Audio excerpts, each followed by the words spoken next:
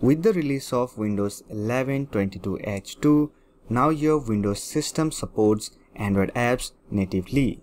So here in this video, I'm going to be showing you how you can install Android apps on your Windows 11. So that's been said, let's get started.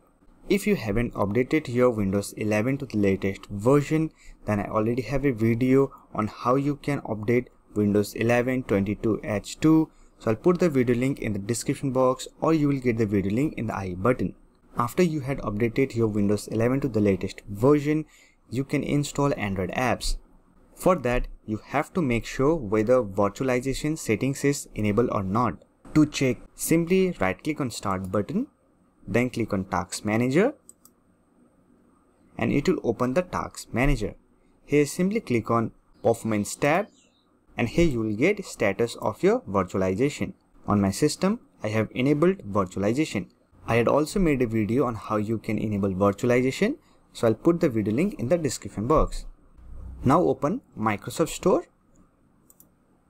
Here on the search option, search for Amazon App Store and install this application. Now you will get setup window for Amazon App Store. Here click on Setup, and it will take some time to set up your Amazon App Store on Windows 11. Now click on this download button to download Windows subsystem for Android. Once the download process complete, click on Next. Now click on Restart button to finish the setup process. After you restart your computer, it will start Windows subsystem for Windows 11. Here we have the Amazon App Store.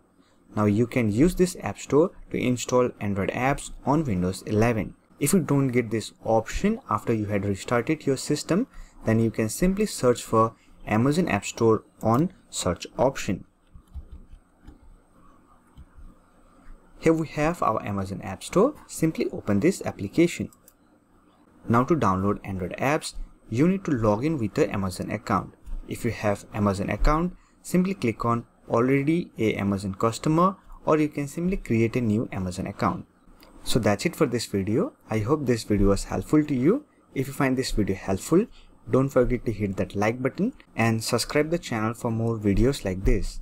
Bye for now. See you next video.